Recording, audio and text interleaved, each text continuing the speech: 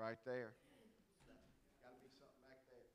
Just put me on the pulpit mic. Thank you.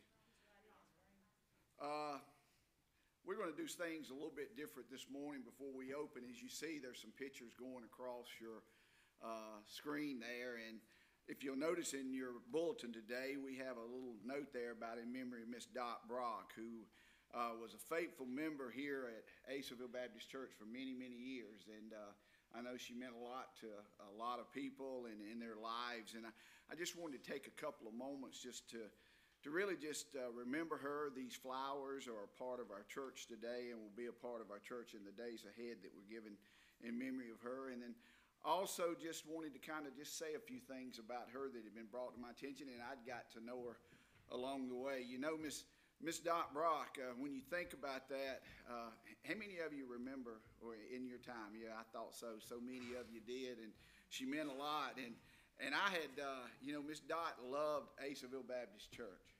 She loved the people here, and she loved everybody. And one of the things that I remembered sharing, and I've heard some stories. I remember she worked down the road here, and during her lunch break there for a while, she would go and she would check on people that were sick and making sure they were taken care of on her lunch break. And she had such a caring heart and a loving heart, and she would do that. I think, Ms. Dale, you mentioned she did that for your mom and dad for the last years there, that they were sick there. She would come at lunch and just make sure they were taken care of and just cared about them. And I'm sure there's other stories of other people like that. And for me, I was blessed because over the last 4 years, I'd got to know Miss Dot at the Iva Nursing Home. Miss Dot, usually she'd be, if it was late, she'd be sitting right there. She'd be sitting up front and she'd wait for me. And if she had one of the clear days, she'd know and remember me, and she'd just smile. She always would greet you with a smile, and it was so much fun for me to just meet with her and talk with her. But the thing that I always noticed about Miss Dot, and I'll share a little bit more as I close in a minute when I close, was she was always wanting to serve or help somebody. She'd always say, well, if you know anything or you got some socks, bring them. The people here love socks. Miss Dale, I think she got you to bring a lot of socks, didn't she?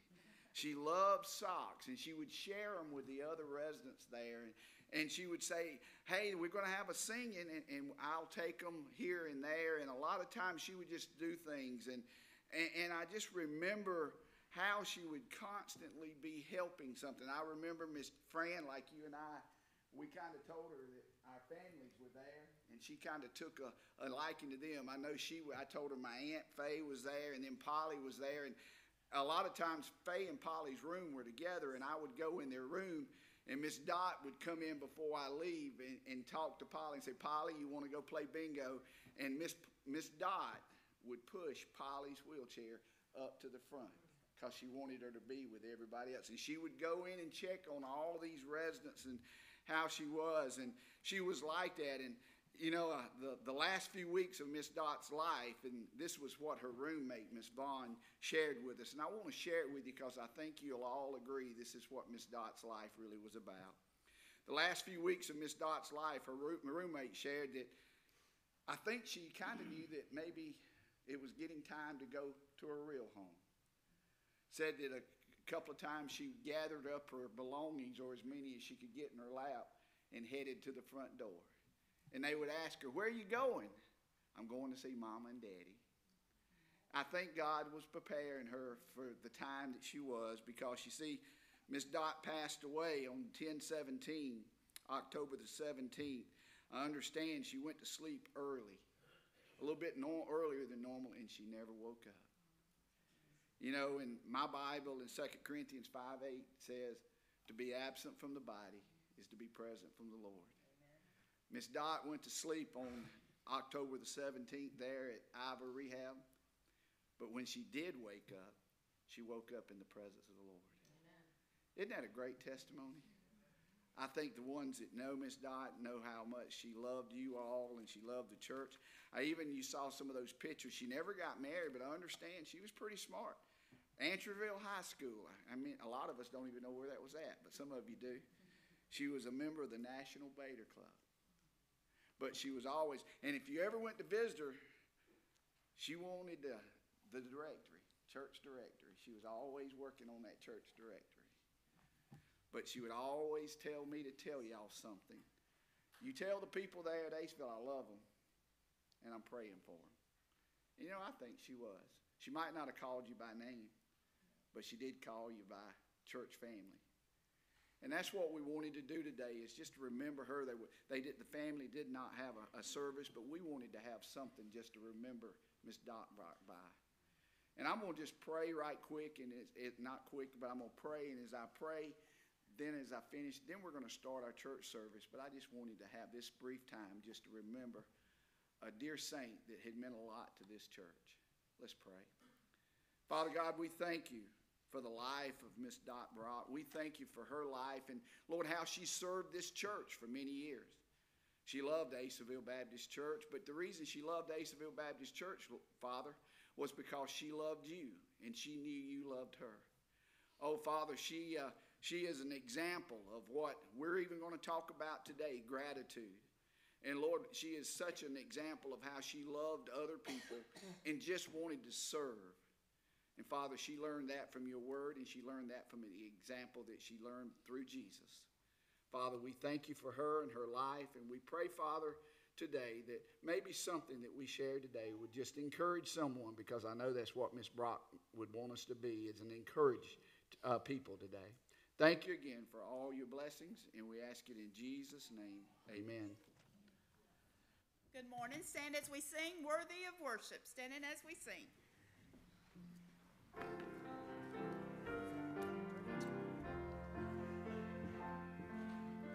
Worthy of worship, worthy of praise, worthy of honor and glory, worthy of all the glad songs we sing, worthy of all of the offerings we bring. You are worthy, Father, Creator. You are worthy, Savior, Sustainer.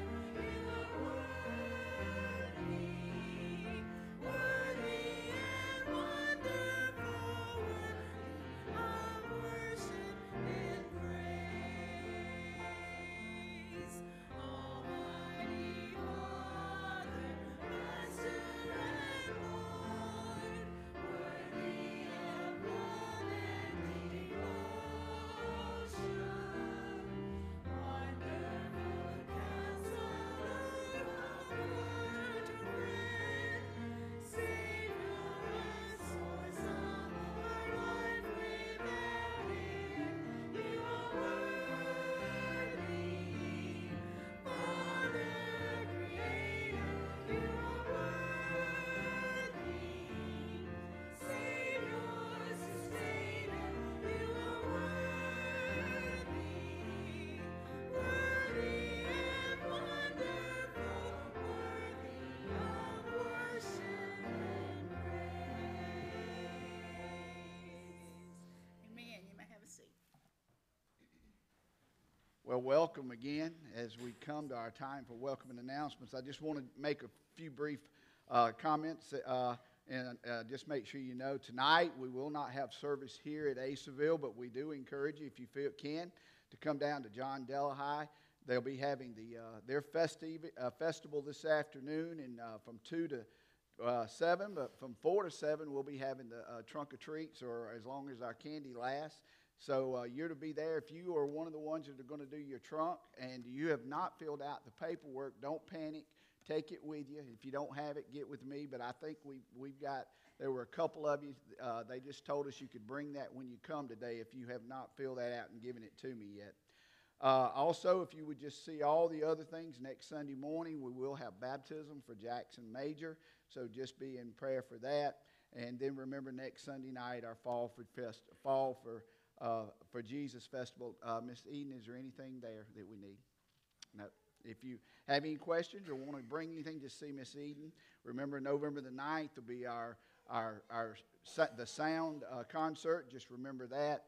And then also you'll notice, and I just want to just make a note here, the family of Miss Betty Martin, if you see the wonderful contribution that was given to our youth ministry, and we just are thankful for that family and how they have blessed our church and blessed our youth, and we're just praying, and I hope you'll help us pray about where God would want us, because that money will be given that our youth can grow in Christ. And we just wanted to make that note. We think that her family, that's Miss Caroline's mother, so just remember them in your prayers and just thank them so much for that generous gift there also.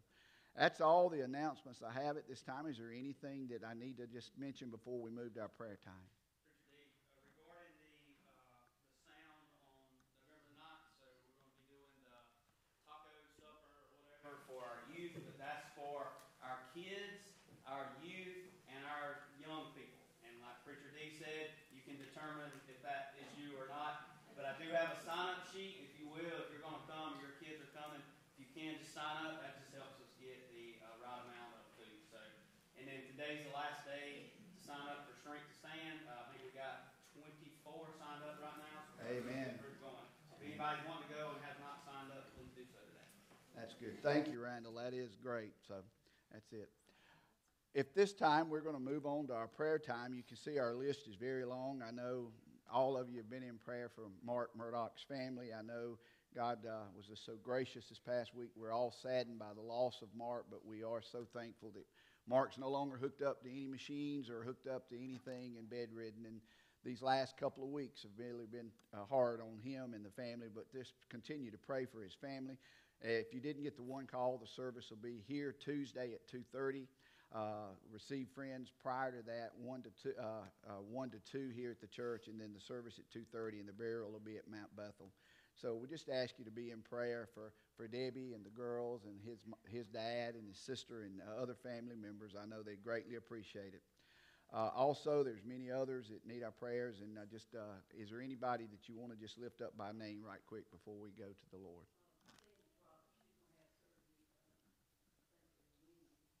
That is Miss Mary's daughter who's been in the hospital in ICU, so let's remember Miss Cindy as we pray. How about others? Yes, sir, Mr. Robert. Mr. Baxter, we'll be praying for you, sir. Thank you for being here with us today. Thank you so much, but we'll be praying for you, sir. We sure will. Thank you, Mr. Robert. Anybody else? Well, let's go to the Lord in prayer and just ask His blessings upon all these, and then also the remaining part of our service. Father God, we thank you so much for today. What a wonderful day it is to be in your house, and what a wonderful day it is just to proclaim the great name of Jesus Christ. Father God, what a day it will be one day when we've talked about two of our saints that have been very big in part of our church, for Miss Dodd and even Mark, Lord, how they have, Lord, they're in your presence. What a day that'll be when we see them and see you again, Father. That's our prayer. And Lord God, we just ask your blessings upon all these that are listed on our bulletin. Lord, there's many that need our prayers. We pray for Mr. Baxter as he'll be going to surgery tomorrow. Just be with him and his recovery, Lord. We just pray all to go well. For Miss Mary's daughter, Cindy, we lift her up and pray she'll be facing surgery, Lord, that all would go well and her recovery also would be good, and Lord, that you would just keep them both healthy. Lord, I know there's many others, my dad, and Lord, my mind will miss them. So everyone that is on the hearts of our people who's sitting in this room, Father, we pray for them and just pray your blessings upon them.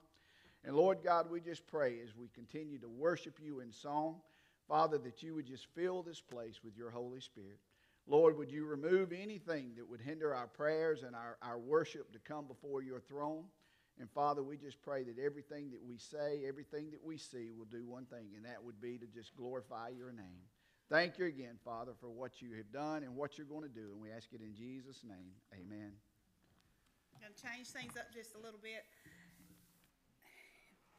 He said that song, "What a Day That Will Be." You know, that's our prayer, isn't it? So I feel like we need to sing that song this morning. We've seen Miss Dot, and we know about Mark, and what a day Friday was for him. Let's stand as we sing "What a Day That Will Be." Get out your green books. 607. 607. Y'all know it? Look at him. There is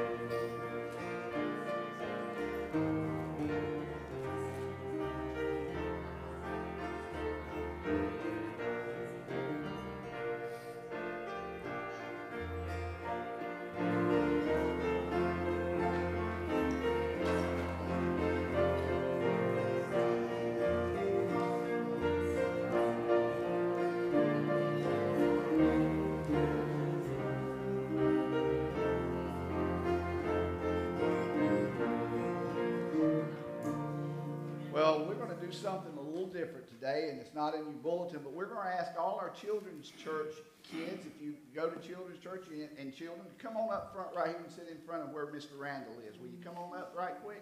Come up right quick and come right here. We're going to try this, and we're going to see. We love our children. We want our children to know how important it is to be a part of our worship. So we're going to have a children's moment every week about this time. We're going to see how it works out in our schedule, and we want everybody kind of. Today, Randall's going to do it for the next few Sundays, and hey, I might incorporate one of you all to do it pretty soon. But we just want our kids and just encourage them all to come. And parents, if you need to come with them, you can bring them up the first couple of times, and then hopefully before long. And right after this, then we'll do Randall will tell you to do our hands of fellowship, and our children are going off to children's church. Go ahead, Randall. All right. Good morning. Good morning. So what is this? A pumpkin. What does it look like right now? What? What does this look like? Molded? It's dirty in it. It's a dirty pumpkin. Why do you think the pumpkin's dirty? Where did it come from? Because it comes from a grocery store. It comes from the grocery store. That's right. But before the grocery store, where did it come from? You're exactly right. No, it wasn't.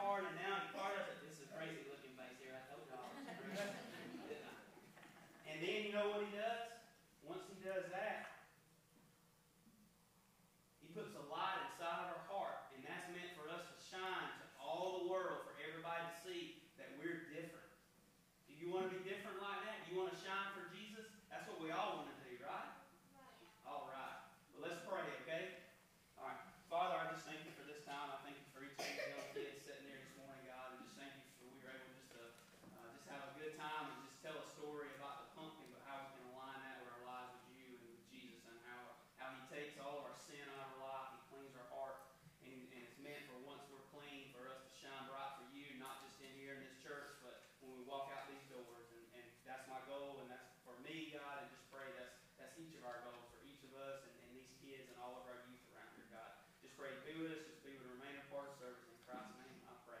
All right, guys, you can go to Children's Church, and then we can stand up and fellowship.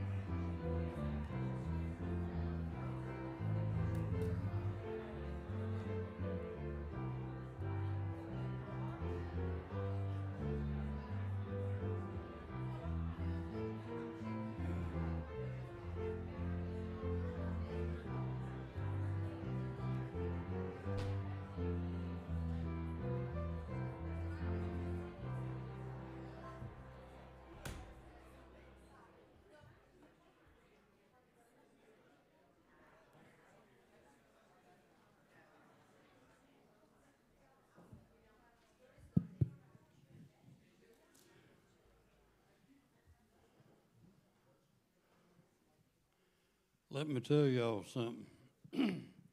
Y'all looking at one of the dirtiest pumpkins in the patch.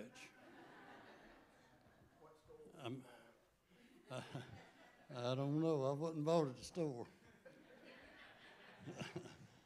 But when I go give my testimony to other churches and stuff, I tell them, you know, a lot of the miracles that God's done in my life. But the biggest miracle that he's ever did for me, bar none, was he took that old dirty pumpkin and he turned it into something cleaner. I thought it was a very good lesson, Randall. Thank you for it. But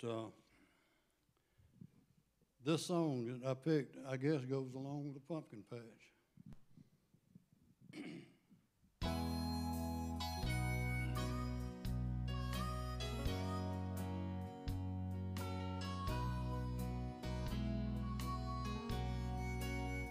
The day I went back to the place where I used to go, and I saw the same old crowd I knew before. And when they'd ask me what had happened, I tried to tell them, thanks to Calvary, I don't come here anymore. Thanks to Calvary, I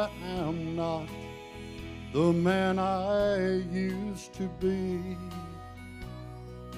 Thanks to Calvary, things are different than before.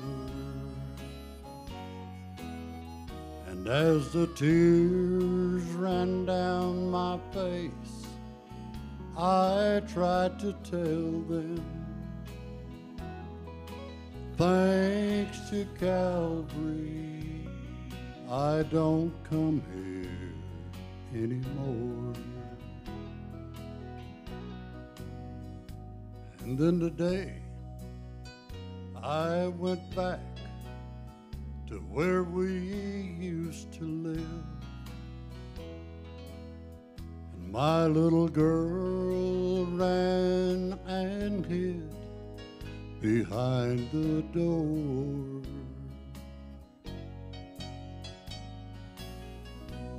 But I said, honey, you don't have to be afraid, 'cause you've got a new daddy now. And thanks to Calvary, we don't live here anymore. Thanks to Calvary, I am not the man I used to be. Thanks to Calvary, things are different than before. And as the tears ran down my face, I tried to tell them, thanks to Calvary, I don't come here anymore.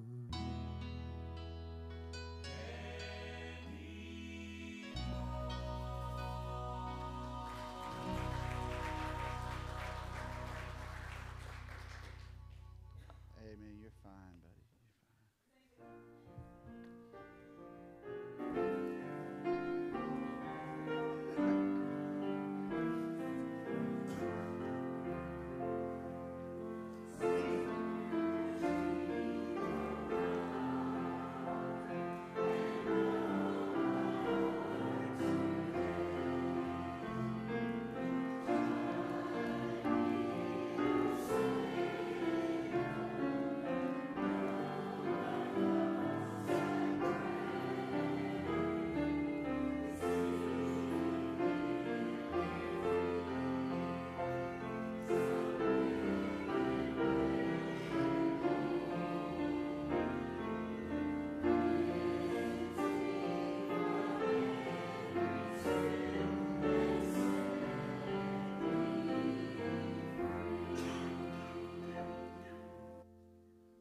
Amen. Thank you, Dwight, for a beautiful song. Thank you for all the music so far. And Debbie, thank y'all for being here. It means a lot to us today for y'all to be here. What a great testimony it is. And thank you, girls and boys, for being here. We just thank you so much. And it kind of goes, I tell you, we're in the month, fixing to be in the month of November. Can you believe that? 11th month. And we kind of start looking toward Thanksgiving, right? Kind of getting us there. I'm sure it won't. There won't be a whole lot of stuff in the stores about Thanksgiving unless you go to Hobby Lobby or somewhere. But they're going to be pushing Christmas pretty soon. But I wanted us to start, and we're going to look. We just finished up the Harvest series, and you're going to be hearing more things for us to still do some things for evangelism. But I wanted to start for the next few sermons talking about gratitude. Gratitude. We've heard songs, Randall sharing about the pumpkin and how thankful we are that we have a Savior who can clean us up. No matter how dirty we are. You know, a lot of times that's the hard part for people to get saved is they don't think they're that dirty. But you know, the gratitude, the receiving and giving of God's grace is what I want to think. This past week, Thursday, I shared with y'all last week about having to do a funeral for a 36-year-old young man. Then we all were saddened and shocked by Mark's death. And we go back, and in the last few months, Miss Dodd and others, we think about Mark Ellens, who passed away, who had been attending our church. When we start to mourn the loss of someone, we start reflecting and start thinking a little bit in our own life. Sometimes it's out of shock, anger, and even possibly sometimes we even deny things. Well, that's not going to happen to me. But when we start to wrestle with a lot of these things in life, we ask ourselves questions like this when we start looking at it. What is most important in our life? What is most important in our life? How do I live fully so that I'm ready for my time when God calls me home to die? Will I leave a legacy? That we were yesterday morning, and just let me say thank you for all that showed up yesterday for the workday. If you look around, the church got cleaned up. They didn't get in my office, but they did clean up some other stuff. And they really, just thank you so much, Georgianne and all. I think probably over 30 people showed up for workday, so thank y'all so much. But before that, we were talking in our men's ministry about legacy. And a lot of times we'll ask ourselves, will I leave a legacy that benefit those who I leave behind? And then you ask another question maybe like, how will what I build in this life carry into my eternal life? Do you ever stop and think about that? A lot of times we talk about what we're leaving behind, but we need to look at that last question pretty big. How will what I built in this life carry into my eternal life? Guys, just remember, we're not taking anything to heaven that we made here or built here on earth. Okay? I'm not taking any of these clothes, so if the rapture happens while I'm preaching, it's going to fall. And if my belt slips off, just so you'll know, my pants are gone because I've lost 50 pounds. So if you hear me do this, that means I'm clicking my belt, okay? It's getting loose. But we're not going to carry anything with us. But as humans, we desire a life of worth, of significance. I mean, that's just who we are. It's a part of who we are. It's a part of our DNA. And, a lot of times, significance is in the eye of the beholder a lot of times. If you go back in 22, a lot of the people that died were people like the Bozeman guy from Anderson that was a big movie star, or Kobe Bryant. Those are names that people throw out there. They had significance, but really did they have anything they were leaving behind in their legacy? But our significance a lot of times is in the eye of the beholder. And if we believe our life carries a weight of goodness that benefits the world and those we love now and the hereafter, we'll desire to leave this world knowing it served the people. And I think about Miss Dodd. Outside of us and the people at Iva, not a lot of people knew her. But she left this world with a great, great desire of serving people, and she did serve people. I can also say Mark Murdoch has served people. He has made an impact that's going to last for eternity. And you see, that's what the gratitude that I want to talk about. So that's the question I want to ask. So what makes our life significant? What makes it significant? We know that work, playthings, our group of people, or I call it our tribe of people, our house investments, and even our service can add value to our lives, but they don't define it. Therefore, if we want, or if I want my life to be significant, what underlying values or practices should I be participating in so that it is significant now? Have you ever asked yourself, what should I be doing right now to make an impact on someone's life or have a significance in the life later on? The Bible tells us right here that the practice of gratitude gives us a life here, and it also gives us eternal significance. You see, through gratitude, we appreciate life's goodness, which compels us to pay it forward. How many of you have ever been sitting in the drive-through lane and told the girl up there, hey, I'm paying for the person behind you. Just pay it forward. You hear that a lot today because people they have a conscience. They just want to do something good. And don't get me wrong, that's good, but is that what it's all about? You see, through gratitude, we appreciate life's goodness, which compels us to pay it forward, and gratitude creates within us deep sense of happiness and satisfaction. I mean, that's why we do it. Paying it forward, you do it because of the satisfaction. And you know, when that happens, it helps and enriches our relationships. It helps to nurture us, and it helps us to grow, and it kind of helps us to do a lot of things like that in our world, to just have relationships. That's missing in our world. Gratitude is something that's missing. Would you agree? I mean, gratitude. How many of you, when you were raising your children, or you're raising children now, the first thing you teach them, the youngest grandson, we love to go, when we go to church, he's learned to say, thank you. And we love it. It's just the way you say it when you're a child. But how many of you teach your children to make sure you say thank you?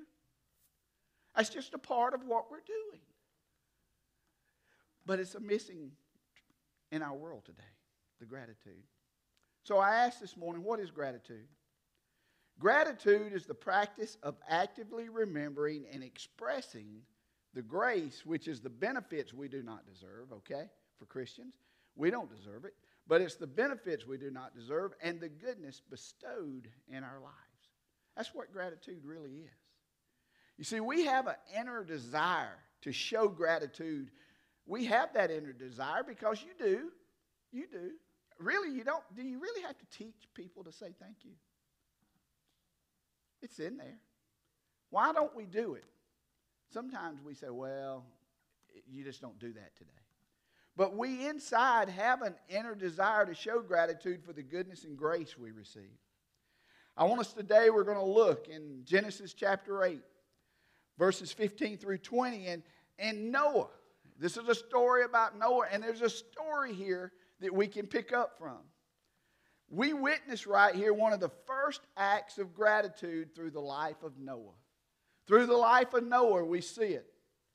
In Genesis 8, verses 15 through 20, and I'm reading from the ESV version this morning, so bear with me, but it'll be pretty much what you've got in most of them.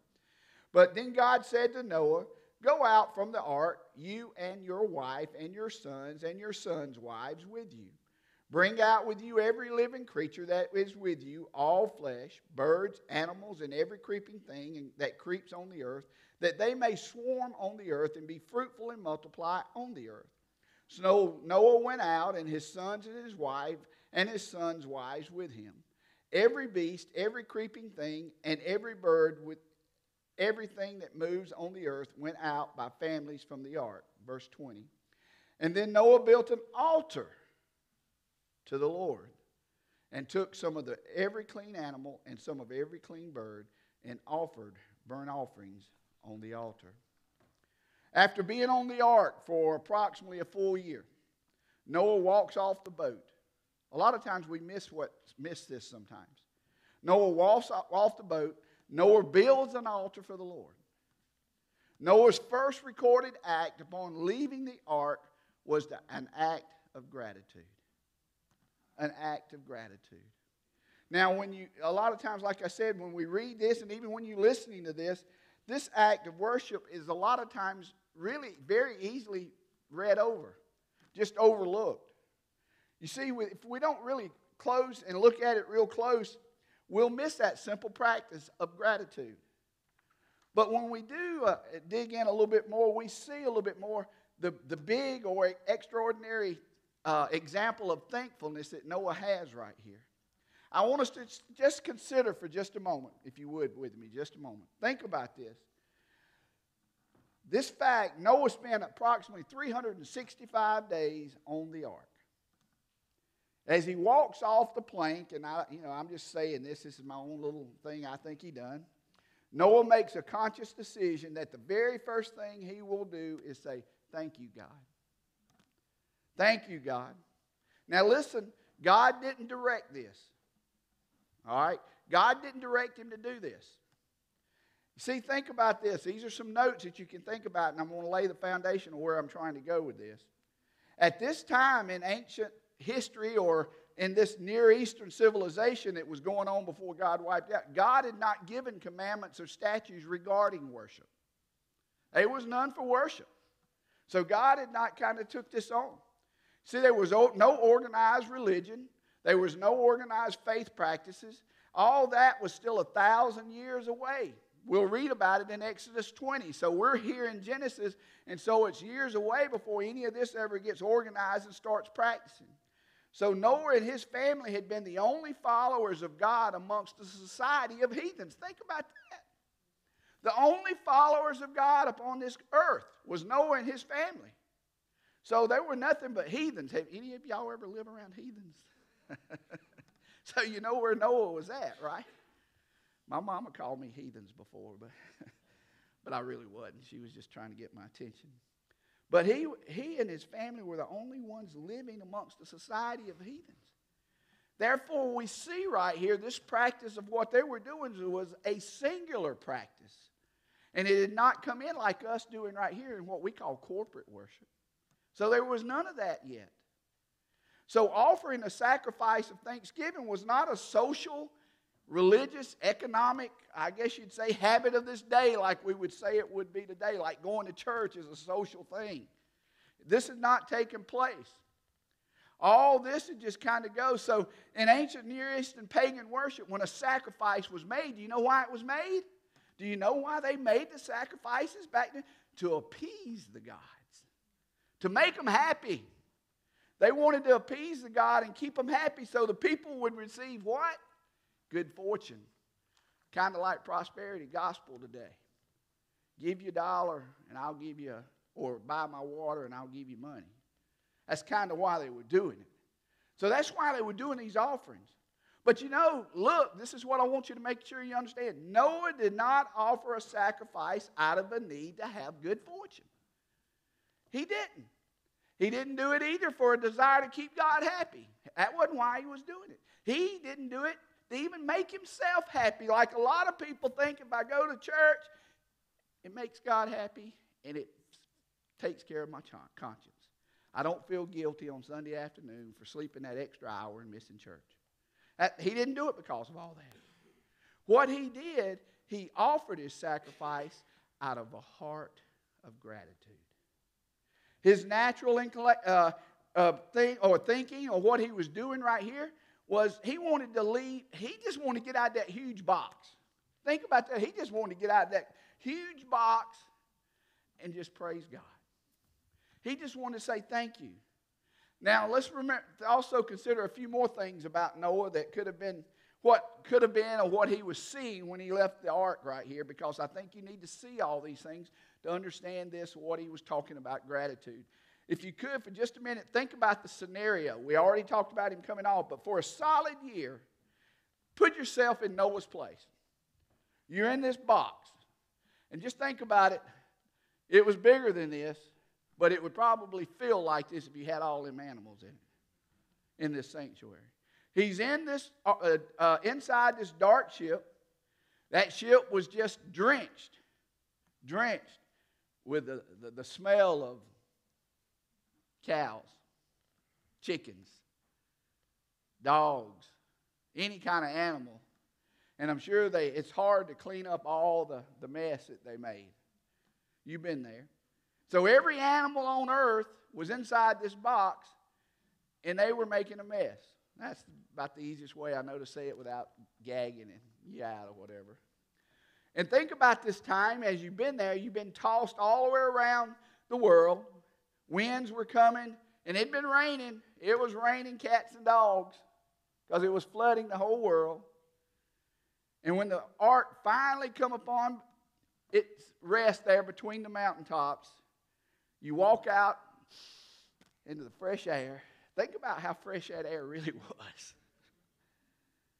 What do you imagine your first act would be? Think about this. What do you think your first reaction would be? Right now, if you were going through some difficult days, you had been stuck in a place, and you finally got freedom, what would be your first act? That smells good. What would it be? Would it be an altar to say thank you? Thank you, God. In other words, would you be ready to have church and worship? You see, now, how does God respond to this act of gratitude that Noah shows right here? How does he respond? You see, God, knowing Noah's heart, he knows Noah's heart. Here's the thing, he knows Noah's heart. He understands that Noah was leaving the ship and offering a sacrifice. What he was doing was more than just a sacrifice. It wasn't just something, sometimes when we sacrifice, we say, well, it's a big sacrifice for me to do this. Sometimes the sacrifice is not really a sacrifice. In our minds it might be, but in our hearts, it's nothing. See, God knew Noah's heart. He knew what he was doing. He knew that he was really sacrificing. See, in Genesis 8, and you go on down to verse 21, listen. And when the Lord smelled the pleasing aroma, the Lord said in his heart, I will never again curse the ground because of man, for the intentions of man's heart is evil from his youth. Neither will I ever strike down again every living creature as I have done. Now, chapter 9, verse 1. And God blessed Noah and his sons and said to them, be fruitful and multiply and fill the earth. As the aroma of Noah's sacrifice started drifting up to the Lord, his heart is touched. And in turn, God says, I will never again curse the ground because of man's evil heart. He'll never send another flood. That's the promise. And that's what the rainbow means today. Okay? Just want you to make sure you know what the rainbow means. It means a promise from God, not some of this worldly stuff that they're talking about. I don't even give the devil credit. That's what it's all about. And then God blessed Noah. See, blessing Noah was not a response to anything Noah had done. This is what I want you to understand. It's not anything we do. This blessing was nothing, not a response to anything Noah had earned. His blessing was not because he was a stellar ship captain and he kept the ship afloat. Matter of fact, he had nothing to do with the ship floating, but he was nothing to do with that. It was nothing about keeping the morale of his crew in high spirits, nor having completed the ark. Just think about that, building it to God's specifications. It didn't have anything to do with that, and it wasn't a reward for his exceptional care of God's remaining creatures. Think about this. The responsibility put upon Noah to keep all the animals alive. None of what God was doing wasn't because of that. You see, Noah's blessing was not a response to his obedience, was not even a response to his obedience, although blessings are or do come from choosing obedience. Okay, let me make sure you understand that. Blessings do come from obedience, but that's not what this blessing was about. You see, in this story, we learn that Noah received his blessing because he chose to worship. He chose to worship. That's why Noah received the blessing. It pleased the Lord. You see, it pleased the Lord because Noah's heart was thankful, and Noah's emotion overflowed. It overflowed into an act of gratitude. An offering. We say an offering sometimes has to be put in a wooden plate. That isn't necessarily the case. It could be time. It could be so many things. But mostly it's a worship, thankful gratitude to our Lord. And that's what it was all about. But let me tell you, there's a word, the English word gratitude stems from a Latin word grata, Eucharist. Now that's a Catholic word, I know if you go in there, but I just want you to understand this Latin word, Eucharist, which stems from that, which means to give thanks. The Bible takes this one-word definition a little bit further, though. In the Bible, gratitude is the word Eucharist, okay? And I want you to understand, and that word stems from the word charis. And that word charis means grace. Grace. So we see where the Bible moves, and it takes us into there, and it moves us into grace. Now, grace, it's a favor. It's an act of goodwill and loving kindness for which we do not deserve. That's what grace is all about. It's something that we do not deserve.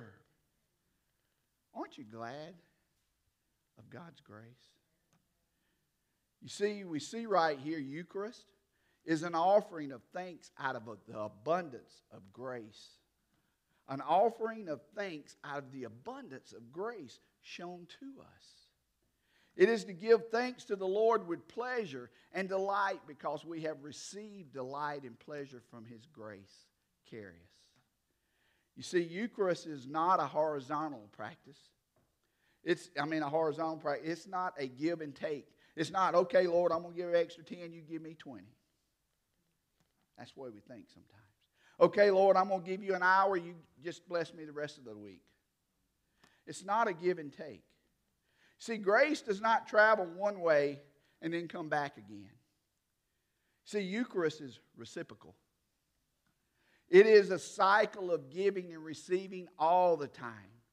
It is grace abounding. You've ever heard that? You've heard that statement before. It's abounding. It's constant. It's constant giving. Because I'm going to tell you what, that's what it's about. See, the Bible tells us that God does not desire sacrifice for sacrifice's sake, but He delights in our expressions, our dedication, and when we declare praise and adoration to Him, which is an outward expression of what our heart should be. In Psalms, I think it is 51, verses 15 and 17, it says, O Lord, open my lips, and my mouth will declare your praise. For you will not delight in sacrifice, or would give it. You would not be pleased with a burnt offering. The sacrifices of God are a broken spirit, a broken and contrite heart, a God you will not despise. You see, when God can break our heart, Dwight saying, he changed. When God came into his life, he was a different person. He changes us. And you see, that's what it's all about. The Bible tells us that God does not desire the sacrifice for sacrifice's sake. He doesn't want it just for sacrifice's sake, but that He delights in our expressions when we declare praise and adoration to Him, which is the outward expression of what should be in our heart. Is that what's in your heart? We were talking, I think, and I remember, we have a lot of stuff up here. But until it gets real right here, it doesn't come to life. When it gets here in our heart, then you start living what you know. We know all about Jesus. Satan knew about Jesus, but he didn't know Him. You see, and that's what this is about, and that's what was happening in Noah. By choosing to practice gratitude, not just know the definition of it, we're not taking a test on it. You start living it when we choose the grace that God has freely offered us and is offering us to freely give it back to Him, and through serving others, like a life like Miss Dot. She wasn't getting patted on the back at church for serving the people in the nursing home. She was doing it because she loved the people in the nursing home. She loved her neighbors. I think it comes to real life when we get to that journey in our life where our room is shared maybe with another individual. And then you start understanding who your neighbor is. Matter of fact, you might start understanding who your family is. Because you see, that's what becomes real then, what's in our heart. What we have been taught in Sunday school becomes real. What we have been taught in maybe Bible school becomes real because we have etched it in our heart. That's what it's about. And that's what the gratitude here is all about. I want to read you a story about a police officer. I read this story, and I think it will bring to life what I'm trying to say. A police officer responding to a man threatening suicide. And I say this because I did a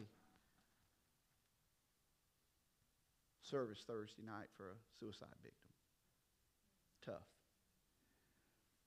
And I just got to thinking about this when I found this story. A police officer responding to a man threatening suicide by jumping off the top of a high building. When the officer arrived at the scene, the man on the ledge uttered as he positioned himself, perched to jump, "No one loves me. No one cares if I die. No one will miss me. The officer said it was as if the man's despair was painfully evident as he repeated the sentiment over and over. As other officers tried to talk him off the ledge, the officer realized the situation was getting worse, not better, and that the man on the ledge was going to jump. As the officer witnessed the man's pain, he said all he could think of at that moment was, I love this man. I care about this man. So this is what the officer offered the man on the ledge. You know, the feeling of love that he had for him, the officer wanted to share that. As the man continued to vocalize his brokenness, the officer gently stated, don't jump. I love you. You are loved. You're not alone. And someone cares for you. I care for you. I love you. The officer said he repeated this over and over. And as you find this story on the internet, they even have it to where you can even hear his voice saying this. It's real. The surrounding officers testified that these words brought the man out of his trance and despair. And as the officer continued to tell the stranger on the ledge that he loved him, the man climbed off the ledge and fell in the officer's arms. Crying, the officer held him, embraced him, and continued to repeat that he loved him. When the reporters asked the officer why he felt this way toward a man he did not even know, the officer replied something to this effect. I just felt like I loved him even though I did not even know him. And it broke my heart to see him feel so unloved. Because I'm loved, I knew I loved him. This is God's grace poured out in the expression of love. When we receive God's grace in our life, we naturally want to express it. Do you hear that? When you receive it, it should be a natural expression of us wanting to share it. And you see, that's what it is. We do not always know how it will come out. We don't know if it's going to come out when we're in a nursing home, rolling around, or at the stop sign where somebody's sitting there with a sign, or somebody coming through our parking lot to get a free cup of coffee and just say, will you pray for me? Or knocking on the door saying, I've been by your church. God's just been calling me to maybe come visit. I had that happen the other day. And I welcomed them. But we never know. And we never know when that person is on that ledge ready to jump because they feel like nobody loves them. Well, let me just take you back to our place one day.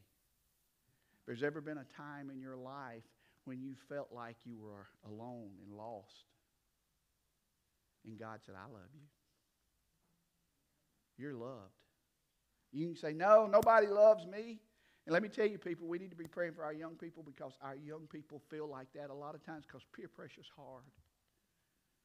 Because we as adults feel peer pressure. We need to make sure we're living out this grace because grace is easy to recognize God's grace in a life of a person that loves God. Because when it's that way, when we're the recipient of that unmerited generosity, we want to share it. As Randall was saying, when he turned the light on in the pumpkin, if you've received that grace, that light ought to be shining through your pumpkin body. And people ought to be seeing that unmerited grace that you received, that they can receive it.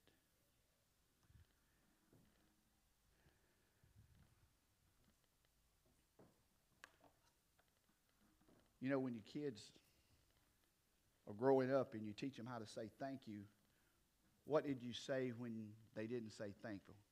Don't be disrespectful, right? How many of you say that people are not respectful today? Disrespect. Poor Eric and I know Miss Debbie work in the school system. They see kids from all walks of life. They're not church kids. They're not all church kids, are they? They don't understand love. They don't understand thank you, please. They understand if you want it, you take it. Get it first before somebody else gets it. That's what we believe, and that's what the world is teaching.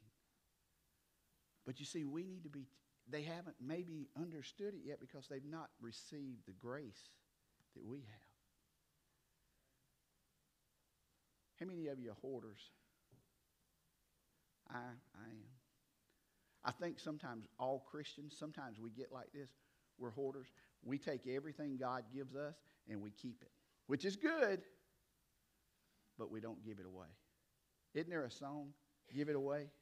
The Gaither Vocal Band, Give It Away. They sing that song, and it's an upbeat song. And the reason it's an upbeat song, because we should be giving it away. Now, we can't give God's grace away, but we can be living it.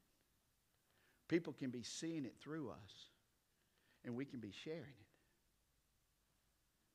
There's a lot more to that sermon, but time's gone.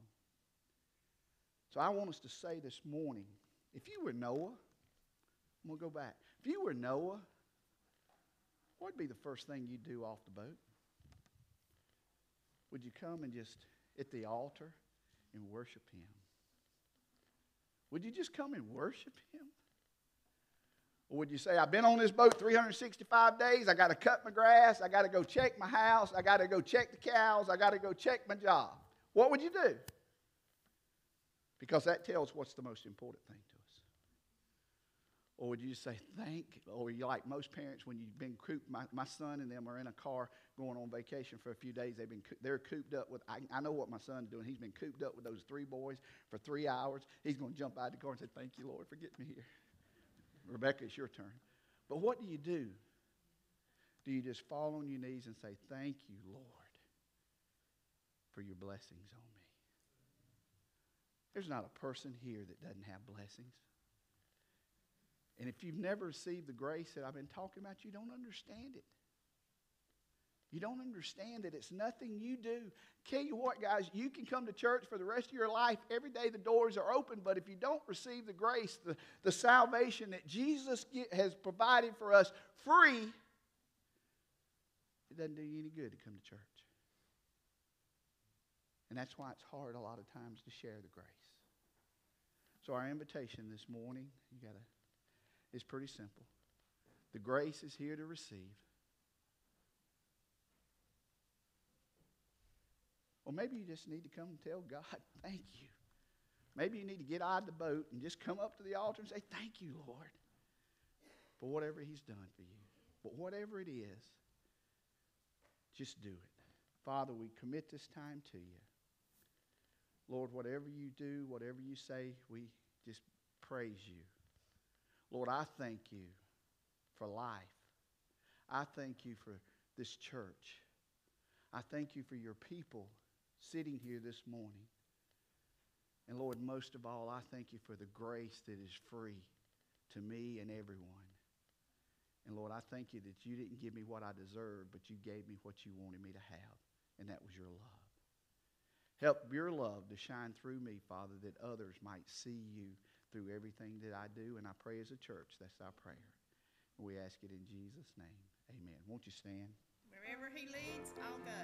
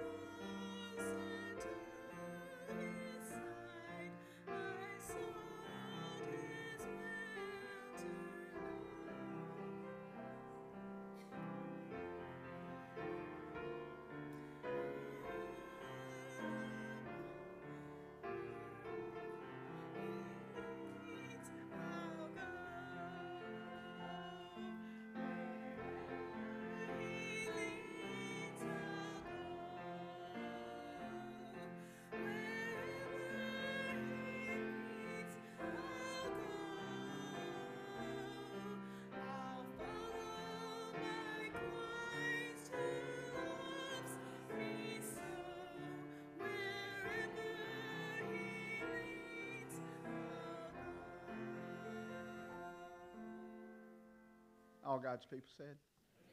I hope you're received a blessing from what God said today, and just be in prayer for one another.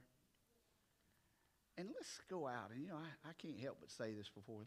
Let's go out with the love that police officer had for everybody we meet. We don't know why we love them, but we know God loves them. So let's love them. They might just need that, hey, I love you. I love you. Might even open the door for us to share Christ. You never know. What a great day it's been. And don't forget our activities tonight, Wednesday night, our missions night, all the things that will be taking place. Our services for Mark on Tuesday, let's remember those. And just be in prayer for one another. Tommy Murdoch, would you close us in prayer?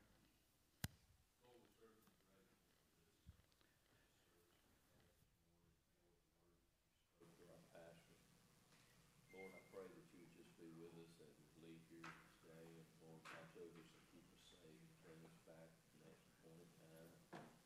Lord, would you be with all those in our church that are suffering, Lord, whether it be from loss, a loved one, or sickness, Lord, would you just touch them and minister to them today? Would you just wrap your arms of love and comfort around them and draw them near to you in these struggling times? Lord, we're so grateful.